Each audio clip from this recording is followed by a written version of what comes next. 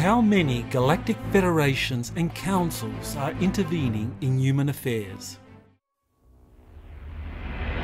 On July 18, 1952, the famed American contactee George Van Tassel received a message from an organization calling itself the Ashtar Command, and he later forwarded it to US Air Force officials.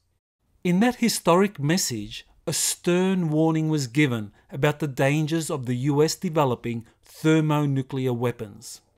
The day after its issue, the sensational 1952 wave of UFO sightings began over Washington, D.C. and other East Coast cities.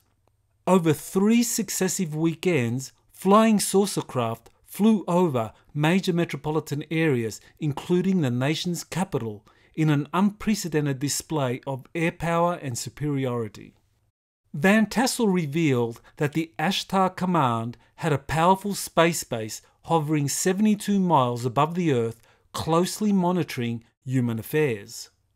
Around the same time, another prominent extraterrestrial contactee, Daniel Fry, wrote a book in which he referred to a Galactic Federation also monitoring human affairs.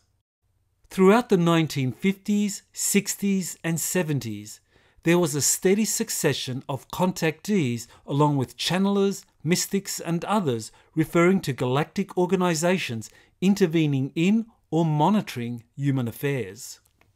In 1981, Carla Ruckert and Professor Don Elkins began a series of questions and answers with beings calling themselves the Ra Social Memory Complex. The Ra material refers to a confederation of planets currently monitoring the Earth after having intervened with disastrous results thousands of years earlier. In the early 1990s, another extraterrestrial contactee, Alex Collier, described an Andromeda Council intervening and monitoring human affairs, and warning about a galactic tyranny emerging 350 years in our future.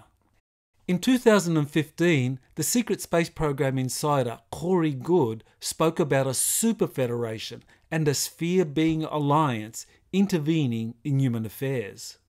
Most recently, we have 2 more extraterrestrial contactees, Elena Danaan and Megan Rose, relaying information they have received from representatives of the Galactic Federation of Worlds.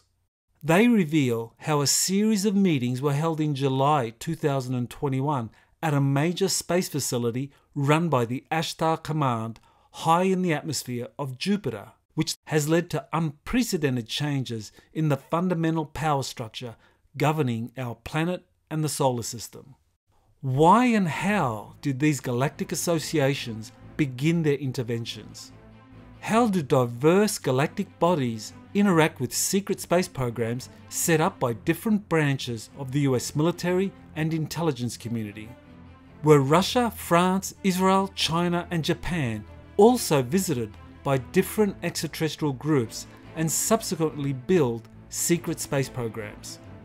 What are the Jupiter agreements and how important are these for ushering humanity into a future where we become open members of galactic society?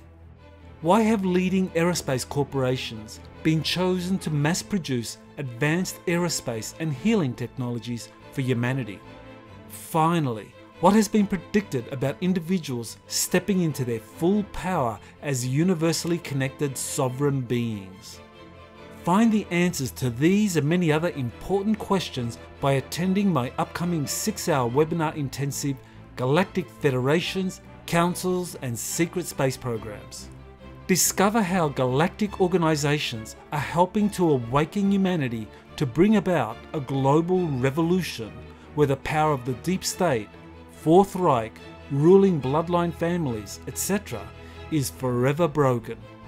This webinar will also include a special 90-minute panel featuring Elena Danaan and Megan Rose discussing their recent intelligence drops from the Galactic Federation of Worlds and how it all relates to historical data and contemporary events.